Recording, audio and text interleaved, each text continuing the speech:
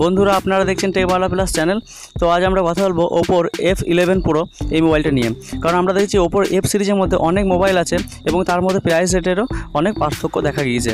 তো এবার যে ওপো এই F11 এই Pro এই মোবাইলটা লঞ্চ করছে, এটা ওপোর তরফ থেকে বলা হয়েছে এটা নাকি ফ্ল্যাগশিপ ফোনের মতনই কিছুটা হবে আর প্রাইস রেটও খুব কম হবে। তো আজ আমরা এই মোবাইল নিয়ে কথা বলবো। আর আমি আপনাদের কাছে একটা কথা বলিনি, কারণ আপনারা অনেকে আমাকে কমেন্ট করে জানিয়েছেন যে আপনাদের মোবাইল নাকি ব্যাটারিতে চার্জ থাকছে না, ব্যাটারি নিয়ে খুব প্রবলেম করছে। তা কিছু টিপস দিতে যাতে আপনাদের মোবাইলে ব্যাটারি ভালো থাকে, কখন কি চার্জ দেবেন, কখন কি চার্জ দিলে মোবাইল ভালো থাকবে, আর কীভাবে মোবাইলে ব্যাটারি চার্জ দেবেন, আর মোবাইল বাস্ট হওয়ার যে সম্ভাবনা থাকে তার থেকে কীভাবে দূরে থাকবেন বা বেঁচে থাকবেন। তো সেই সব নিয়ে কিছু টিপস কথা বলতে তো আমি আজকে ভেবেছি এই ভিডিওতে আপনাদেরকে বলবো, ভিডিও শেষে কিছু টিপস আপনাদেরকে দেবো। তো ভিডিওটা আপনারা শেষ পর্যন্ত দেখতে থাকুন, আমি এই বিষয়ে নিয়ে কথা বলবো। আর যদি আপনাদের ভিডিওটা ভালো লাগে তাহলে প্লিজ ভিডিওটা লাইক দেবেন, বন্ধুদের সঙ্গে শেয়ার করবেন। আর এখন যদি আপনি আমার চ্যানেলটা সাবস্ক্রাইব না করে তাহলে সাবস্ক্রাইব করে নিন। আর পাশে দেখুন বেল আইকনটা আছে, বেল আইকনটা আপনি ক্লিক করুন, তাহলে কি হবে আমি যখন নতুন ভিডিও আপলোড করবো তার নোটিফিকেশন আপনি আপনার মোবাইলে পেয়ে যাবেন। তো চলুন ভিডিওটা স্টার্ট করা যাক। তো ওপোর এই upcoming mobile Oppo F11 Pro, তো এটা অনেক ফ্ল্যাগশিপ মোবাইলের মতো করা হয়েছে। আর যে প্রাইস ওটা মিড রেঞ্জ মোবাইলের মতনই প্রাইস রেট হবে, কারণ ওপো তরফ থেকে এটা একটা আমাদের যে অফিসিয়াল ইনফরমেশান এখনও তেমন কিছু পাওয়া যায়নি, তবে এটা একটা লিক্স এসছে। আর এখানে ডিসপ্লে কথা বলিনি, তো ডিসপ্লে আপনার আছে 6.5 inches AMOLED full HD plus display, অনেক বড় ডিসপ্লে দেখতে পাবেন এখানে।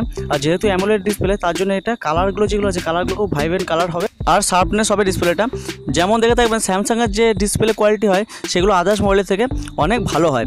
তো যেমন আছে দেখবেন স্যামসাংয়ের যে ফ্ল্যাগশিপ মোবাইলগুলো যেমন S9 প্লাস, তারপরে Note 9, তো সেই মোবাইলগুলোর মতনই ইনক্রিজ করার চেষ্টা করছে ওপো। আর যদি এখানে ওপো F11 Proর কথা বলি, তো এখানে ওপো তরফ থেকে ফার্স্ট প্রথমবার আপনি দেখতে পাচ্ছেন ট্রিপল রিয়ার ক্যামেরা। এখানে ওপোর তরফ থেকে ফার্স্ট ট্রিপল রিয়ার ক্যামেরা দেওয়া হয়েছে। তো ফার্স্ট যে ক্যামেরাটা আছে সেটা হচ্ছে স্ট্যান্ডার্ড লেন্স, আর সেকেন্ড ওয়ান যেটা ক্যামেরাটা আছে সেটা হচ্ছে ডেপথ সেন্সার লেন্স, আর যেটা থার্ড যে ক্যামেরাটা আছে সেটা হচ্ছে মনোক্রোম সেন্সার লেন্স আছে। আর এখানে ডিসপ্লে 6.5 ইঞ্চিস খুব বড় ডিসপ্লে দেওয়া হয়েছে, যেখানে কালারগুলো খুব ভাইব্রেন্ট লাগে। আর এখানে নচ দেওয়া হয়নি। আর এখানে যে বেজালের কথা বলি, বেজাল একদম নেই বলে চলে, খুব বড় ডিসপ্লে। আর এখানে যে প্রসেসর দেওয়া হয়েছে, প্রসেসর হচ্ছে Snapdragon 710। আর আমরা যদি কথা বলি এখানে ওপোর ক্যামেরার, কারণ আমরা সবাই জানি যে ওপোর মোবাইল বের করা মানে স্মার্টফোন বের করার উদ্দেশ্য হচ্ছে ক্যামেরা হাইলাইট করেই ওরা মোবাইলটা বের করে। তো এখানে ক্যামেরা যদি বলি, ক্যামেরা আপনারা দেখতে পাবেন এখানে 25 মেগাপিক্সেল ক্যামেরা, যেটা ফ্রন্ট যেটা শুটার দেওয়া হয়েছে। আর এখানে অনেক AI এর অনেক টেকনোলজি দেখতে পাবেন এখানে। আপনি যে কোনো কন্ডিশনে আপনি খুব ভালো মোবাইলের পিকচার তুলতে পারবেন খুব সুন্দর। আর এখানে একটা কথা বলি, ফিঙ্গারপ্রিন্ট, এখানে ফিঙ্গারপ্রিন্ট আছে ইন ডিসপ্লে ফিঙ্গারপ্রিন্ট, যেটা আছে ভিভো V11 Proতে। ভিভো V11 Proর মতোই করা হয়েছে ইন ডিসপ্লে ফিঙ্গারপ্রিন্ট। ওকে, এটা একটা নতুন দেখতে পাচ্ছি আমরা ওপোতে। আর ওপোর যদি কথা বলি ভেরিয়েন্ট, এখানে ভেরিয়েন্ট দুটো লঞ্চ হবে, যেটা হচ্ছে 4GB 64GB ইন্টারনাল স্টোরেজ, আর একটা হচ্ছে 6GB আর 128GB আপনার ইন্টারনাল স্টোরেজ। ওকে, এই দুটো ভেরিয়েন্টে ওপো লঞ্চ করছে। তো ওপোর এই F11 Pro যদি প্রাইস রেটের কথা বলি, তো প্রাইস রেট এখনও তেমন কিছু জানা যায়নি, তো অফিসিয়াল কোনো ইনফরমেশন আরও পাইনি। তো এখানে যেটা লিক্স যেটা বেরিয়ে এসছে, তো সেটা জানা গিয়েছে সেটা হচ্ছে আপনার এই 25,000-এর কাছাকাছি কিছু একটা প্রাইস হবে। আর এখানে যদি আমরা বলি রিলিজ ডেটের, যে কবে এই মোবাইলটা রিলিজ হচ্ছে মার্কেটে, তো রিলিজ ডেটটা এখনও তেমন কিছু জানা যায়নি ওদের অফিসিয়াল ইনফরমেশন থেকে। তবে খুব তাড়াতাড়ি লঞ্চ করবে, কারণ ওপো এখন Realme 2 Pro যে মোবাইলটা, সেই মোবাইলটাই এই মাসে লঞ্চ করতে চলেছে। তো এরপরে আশা করছি এই মোবাইলটা লঞ্চ হবে, আমরা মার্কেটে খুব তাড়াতাড়ি দেখতে পাবো।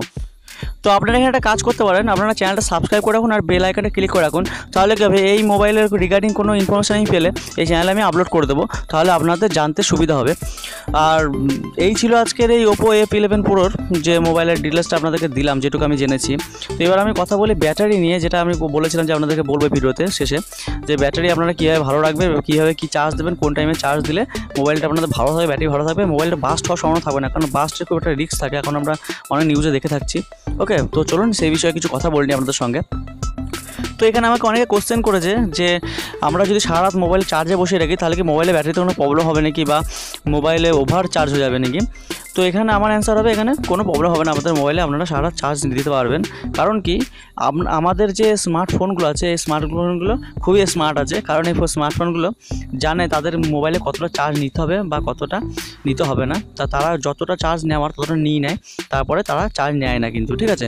হ্যাঁ, তবে এটা যদি অনেক দিন আগেকার কথা বলি, 2-3 বছর বা 4-5 বছর আগে কথা বলি, তখন এই জিনিসটা হতো, কারণ আগেকার যে স্মার্টফোনগুলো ছিল সেগুলো কিন্তু এই জিনিসটা প্রবলেম দেখা যেত সেই মোবাইলে, যে যখন ওভার চার্জ দিতাম তখন মোবাইল মোবাইলগুলো হিট হয়ে যেত, ব্যাটারি প্রবলেম হতো। আর আপনাদেরকে একটা কথা বলি, অনেকের যেটা ধারণা আছে যে নতুন মোবাইল কিনলাম, আমি মোবাইল কেনার পর আমি ফুল চার্জ করে নিলাম মোবাইলটা, ফুল চার্জ করার পর একদম লো হবে, 15% নিচে নামবে, তবেই আমি যখন মোবাইল থেকে সিগন্যাল দেবে লো ব্যাটারির তখনই আমি চার্জে বসাবো। এটা কিন্তু খুব একটা বাজে জিনিস একটা, ঠিক আছে। মোবাইল কোন সময় ব্যাটারি ড্রাই করবেন না, ড্রাই করলে কিন্তু ব্যাটারির খুব ক্ষতি হবে। মানে মোবাইলটা আপনার কিন্তু মাঝে মাঝে চার্জ করতে হবে। মোবাইলটা ধরুন আপনার 50% আছে বা 40% আছে, তখনই একবার চার্জ বসিয়ে দিন আপনি। মোবাইলটা চার্জ একদম লো করবে না, লো জিনিসটা কিন্তু খুব বাজে জিনিস, ঠিক আছে। মোবাইলে আপনার ব্যাটারিতে খুব প্রবলেম পড়বে। ওকে, তো আশা করছি আপনারা ক্লিয়ারভাবে বুঝতে পারলেন ব্যাপারটা। তো আশা করছি পুরো বিষয়টা আপনাদেরকে ক্লিয়ারভাবে বোঝাতে পারলাম। তারপর যদি আপনাদের কোনো প্রবলেম থাকে তাহলে প্লিজ আমাকে কমেন্ট বক্সে কমেন্ট করে জানাবেন, আমি আপনাদেরকে পুরো বিষয়টা ক্লিয়ার করার চেষ্টা করব। আর ভিডিওটা আজকের মতো এই পর্যন্তই। যদি ভিডিওটা ভালো লাগে তাহলে প্লিজ ভিডিওটা লাইক করুন, বন্ধুদের সঙ্গে শেয়ার করুন। আর আপনি যদি আমার এই চ্যানেল নতুন হন তাহলে প্লিজ চ্যানেলটা সাবস্ক্রাইব করতে ভুলবেন না, কারণ আমি এই ধরনের অনেক রিলেটেড ভিডিও আর মোবাইল আনবক্সিং অনেক ভিডিও আমি আপলোড করে থাকি। তো চলুন আজকের মতো এই পর্যন্তই, পরবর্তী ভিডিওতে আবার দেখা হবে।